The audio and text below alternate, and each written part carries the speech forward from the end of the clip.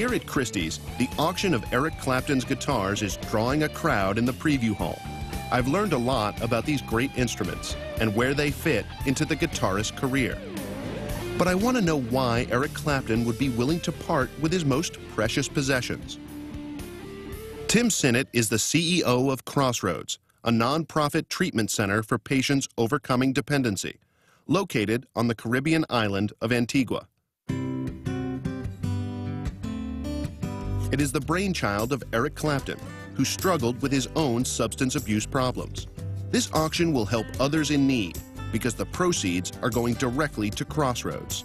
He's auctioning off instruments that means obviously so much to him.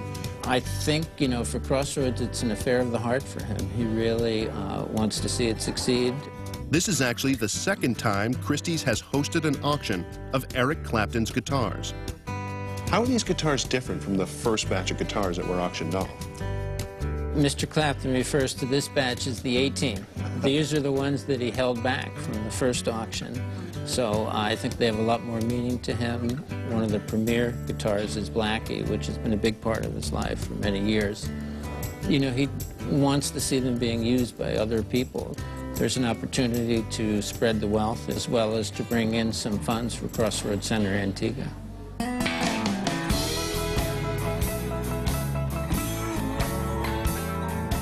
In 1999, the first auction brought in over $5 million for Crossroads.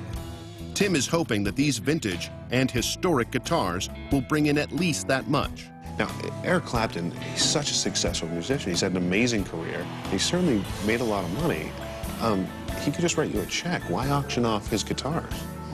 Mr. Clapton is somebody who, you know, believes in the philosophy of recovery. And one of the tenets of recovery from addiction is that in order to keep it, you have to give it away.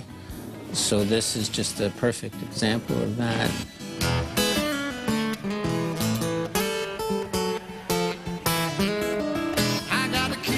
It was an amazing experience getting a close-up look at the guitars that had made rock and roll history. But now that I know why Clapton is willing to part with them, they've taken on a whole new meaning. And when we return, the guitars go on the block at Christie's.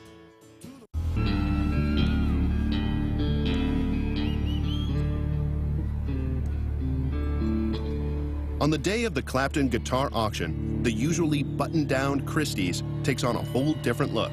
The auction world, some days can get a little stuffy, but tonight, it's all about rock and roll.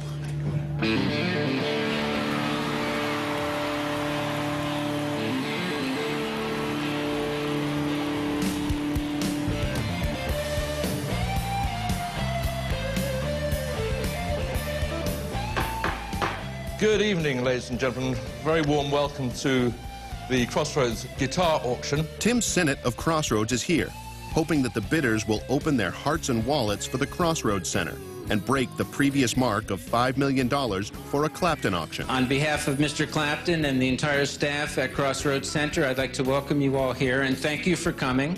I'm not bidding on any of these items. The prices are going to get steep, especially for a guy who can't even play a chord on a guitar. But everyone else in this packed room, along with hundreds of bidders on the phone and over the internet, are here to bid, and bid high. The first high-end item, Lot 19, the acoustic guitar that Clapton played on MTV's Unplugged. $1,000, please. Thank you, sir. 11, 12, 13, 14, 15, 16, 17, 18, 19... It's estimated to go for an incredible $60,000. But even that princely sum proves to be too low. 50,000, well done, sir. At 50, I have 55 behind you, though, sir. 65. No hurry, sir. At 65,000. Just worry about me, sir. Only money, sir. The auctioneer is having fun with this crowd and working them into a bidding frenzy. 120,000, 130, 140, 280,000. 300,000, 380,000, 400,000, 450,000, 480,000, and sold. The bidding finally ends at $750,000. And Cherry Red, one of Clapton's favorites, the one he played on the final tour with Cream. It was estimated at $60,000 to $80,000, but the final cost was $847,500, a world record for any Gibson guitar. The tally is rising. The auction has already taken in over $5 million. But then we come to the final lot, the guitar Clapton played for 30 years, Blackie. It's estimated to go for $150,000. But once again, rock history breaks all expectations. How much, sir? 100,000. At 100,000 offered here. 110, thank you, sir. 120, sir. 120,000. 500,000 I hear. 600,000 I'm offered. 700,000, 800,000. $800,000, $850,000. Any advance for Blackie at $850,000. $850,000 to the second row. Any advance for $850,000. The bid's here. Last lot of the evening. Fair warning.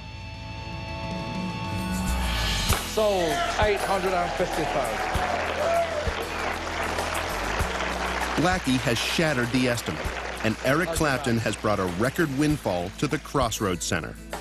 Ladies and gentlemen, I would just like to announce that tonight's auction for Crossroads has realised a magnificent total of $6,443,200. Well done, and thank you very much indeed. Good night. Cherry Red and Blackie were purchased by Guitar Center. The company plans on taking them on tour, so fans who couldn't make the auction get a chance to view the instruments. And Christie's has presided over an historic event. It seems that all you need for an amazing auction is a great cause, a legendary artist, and a little dash of rock and roll. That is one of the craziest things I have ever seen. A few hours, a few guitars, millions of dollars for Crossroads. Now the auction's over. The auction hall is emptying out. I kind of feel like it's the end of a rock concert. I'll see you at the next auction.